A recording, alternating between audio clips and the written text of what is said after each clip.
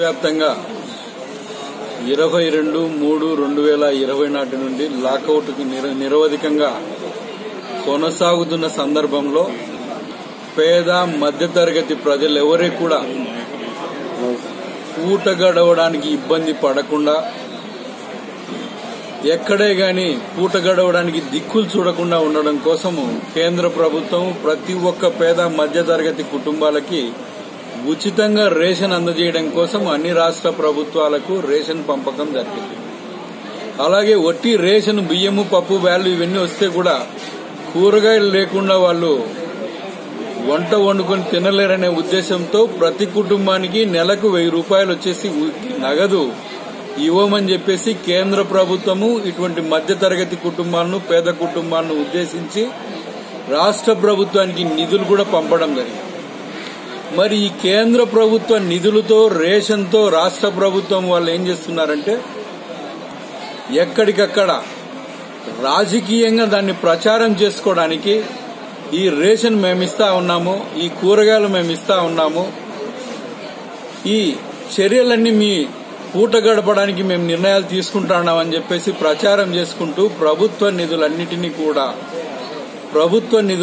కూడా వాళ్ళ వ్యక్తిగత నిధులుగా ప్రచారం చేసుకుంటూ రాజకీయ లబ్ధి కోసం ప్రయత్నం చేస్తా ఉన్నారు. మరి ఇంత దిగజాడు వ్యవస్థ, ఇంత దిగజాడు ప్రయత్నము వైఎస్ఆర్సీపీ కార్యకర్తలు, నాయకులు చేస్తుంటే వాళ్ళ మంత్రులు మరింత దిగజారిపోయి అధికారులు సక్రమంగా పంపిణీ చేయకపోవడంతో మా వాళ్ళందరూ కూడా అక్కడ ఉంటా ఉన్నారు, మా వాళ్ళంతా అక్కడ పోయి చర్యలు తీసుకుంటా ఉన్నారు, వాళ్ళందరూ కూడా కరెక్ట్ గా అధికారులతో పనిచేయించేదానికి మా వాళ్ళను పురమాయించేదానికి ఉన్నారని చెప్పేసి చెప్పుకుంటుండే నిస్సహాయ స్థితి, నిస్సిగ్గు స్థితి.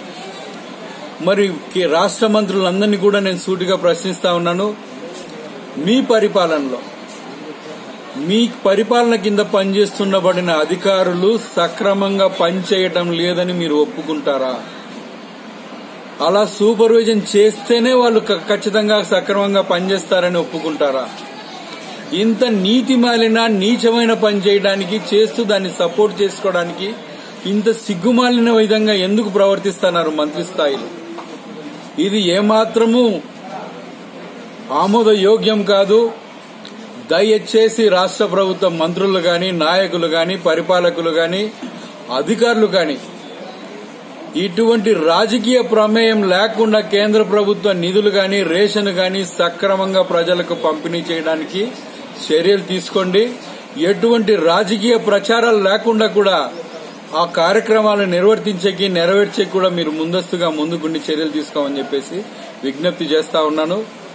అదే సందర్భంలో కేంద్ర ప్రభుత్వము 300 పడకలు హాస్పిటల్ లేదా అంత పైబడి పడకలు ఉండబడిన ప్రభుత్వ ఆసుపత్రులు ఏమున్నా కూడా, జిల్లా ఆసుపత్రులు ఏమున్నా కూడా వాటినన్నిటిని కూడా వైద్య బోధన ఆసుపత్రిగా మార్చేదానికోసమై మెడికల్ కాలేజీలు 2 విడతలుగా ఇక్కడ రాష్ట్ర ప్రభుత్వానికి, కేంద్రంలో మిగతా రాష్ట్రాలకు కూడా కేటాయించడం జరిగింది.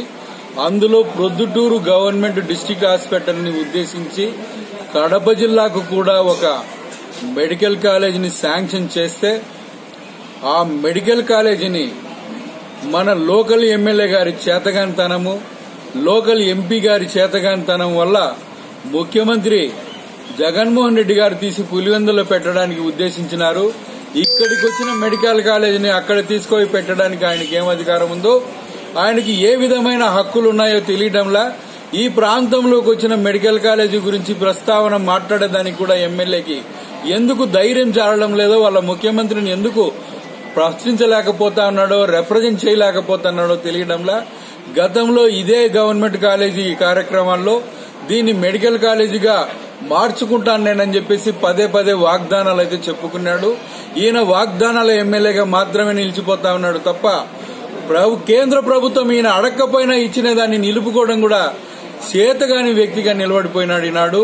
అదేవిధంగా మన ఎంపీ అవినాష్ రెడ్డి గారు కూడా దాన్ని ఏమాత్రము ప్రశ్నించుకోకుండా నిమ్మకుండినట్టు ఉండిపోయినాడు.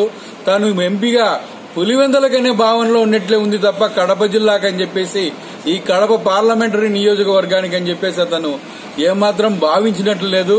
ప్రజలందరూ కూడా దీన్ని గమనిస్తా ఉన్నారు. సమయోచితంగా ఖచ్చితంగా వీళ్ళందరికీ బుద్ధి చెప్తారని చెప్పేసి నేను భావిస్తాను.